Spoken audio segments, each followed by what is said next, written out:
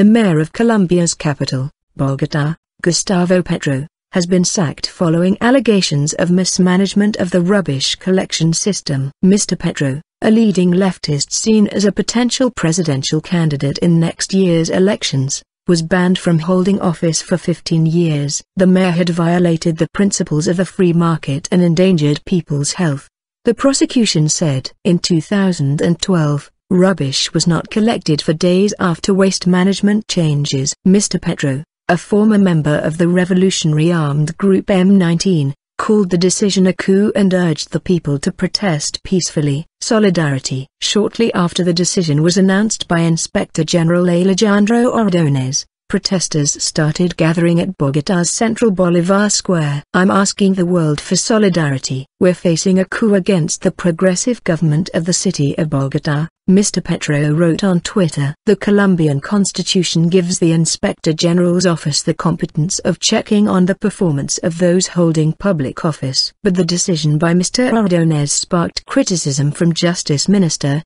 Alfonso Gomez Menz. "We have to revise the constitutional norm that allows the destitution of an official chosen by popular vote," Mr. Gomez told reporters. Mr. Petro's term started in 2012 and was supposed to end in 2016. He is allowed to appeal against the decision to the Inspector General's office or to the Council of State, a Supreme Court panel dedicated to public administration cases.